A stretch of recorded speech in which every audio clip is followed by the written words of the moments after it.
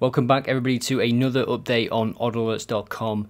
Two things here. The first is this new option on the fixture feed in bet tracking. Now this is a demo account. I've just created some dummy data here to show you how it works. You can click on this and it will show you all of your upcoming / recent bets directly from bet tracking. You can click on the fixture and it will load it up like that. You can click on the bankroll and it will load all of the fixtures from that bankroll, and you can easily just flick through all of the fixtures, and when you find a game that you want to check out, you want to check the score, maybe it's in play, you can click on it and get to it that way. So that is the first of the couple of new things that are launching today. The second is a new option within quick filters. So to show you how this works, we're going to just create a quick filter and we will say that teams have played 10 or more games for both.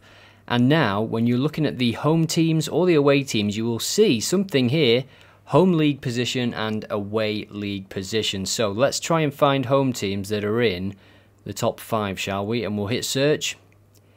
And you can see we get games now where the home team is 5th or higher. So that is a pretty cool way to just filter maybe top of the table clashes if you wanted to do the top 5 for both the home and away team, or you might just want to qualify that the away team is higher than 8th, let's say. You can kind of do that already with PPG, you know, average points per game on the road over 1.8, 1.9. But now you can just make things a little bit more specific in terms of league position. So again, this was requested on Discord. Thank you for all the feedback there. I'm getting through all of it. I'm back in Asia now, so I will be adding to the website pretty much all the time.